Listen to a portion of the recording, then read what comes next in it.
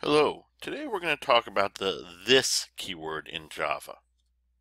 So what is the this keyword? This contains a pointer to whatever object this is currently in. This, even though it acts kind of like a variable, it does not need to be declared. Also, this can only be used in either non-static methods or constructors.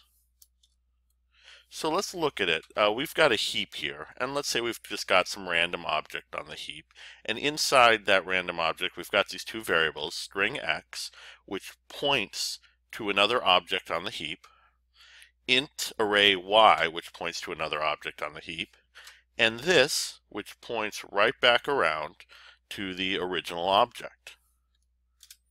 So there's three main uses for this. Number one, to specify a field over another variable of the same name. 2, to call another constructor in the same class.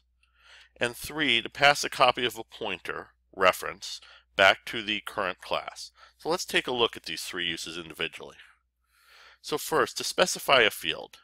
Now I've created a couple of fields. One's static, one's non-static. And then I've created some methods. Now let's look at the printx method. You notice I've got a local variable with the same name as the field. This is legal. However, when we tell it to access x, it is going to give the local variable precedence. Now let's look at another example. Let's say we have a setter method. So we're accepting a parameter x, and again we have a field with the same name. Well, we want to change the field to the parameter's value.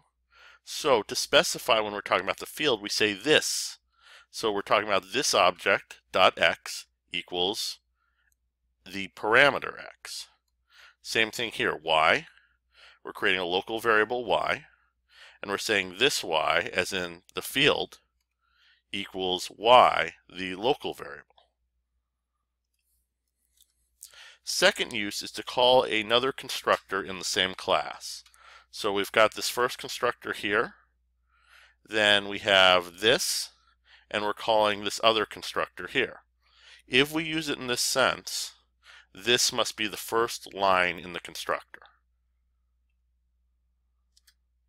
And the third is to pass a pointer, reference, back to the current object. So we made a random class, we'll call it this keyword 3. The first thing we do in the main method is we created an instance of this keyword 3. We called it an object, and we set that to equal new keyword 3. So an object is a new instance of keyword 3. So what happens is we have a new object. Then, since we've created this new object, this also caused this instance variable to be created, which is a different class called SumClass.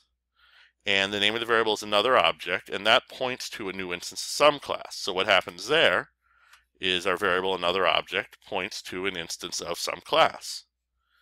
Now we're calling method 2 from the instance an object, and we go to method 2, and what this is doing is this is calling a method called SumMethod in the instance another object, and it is passing this, and this being the pointer, back to the original object. So we passed it, and this new object created a variable that points right back to the original object. So for some further reading about what this keyword does, you can go to Oracle's website.